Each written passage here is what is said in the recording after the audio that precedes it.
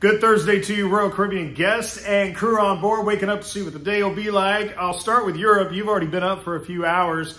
And here's what I'm tracking. The Mediterranean continues to be my bright spot with very calm weather. Overall, this region, notoriously, kind of like Florida in the summertime, sees a lot of heat of the day thunderstorms, especially close to the mountains that are by the sea in the Med. And that upslope gets the lift in the atmosphere going even faster in the day. So again, clap of thunder, hour of a heavy downpour, any one of these afternoons, it is possible.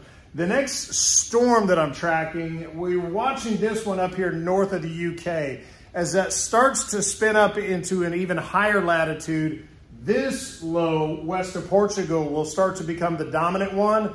And it'll be a few days, but as we get into early next week, I think it's going to bring very rainy, sloppy weather to the English Channel around parts of England, northern France, and then eventually on up into Denmark and Germany. So something I'm keeping an eye on in the days ahead. In the Caribbean, steady as she goes from Adventure up in Nova Scotia all the way down to Allure in the ABCs and everywhere in between.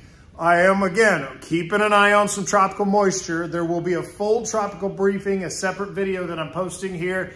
And Grandeur, the adjustment in your itinerary, also a separate video showing you the why and explaining the reasoning. You're going to have a much better cruise, a lot better weather, and that as well is attached below this posting or the next posting. Quick check on Alaska. A little bit of a dying out storm, still sending some swell that I'll keep an eye on for Navigator in the days ahead. Won't really be there today or tomorrow, but later as we get into early next week, that might be a possibility. And the big storm that's over the Bering Sea and the Aleutian Chain heads more for central and south central Alaska in the days ahead. I'll be on Ovation for Bailey's President's Cruise. June 24th, we leave out of Seattle. And on Sea Day 6, I'll see you in the 270 at 10 a.m.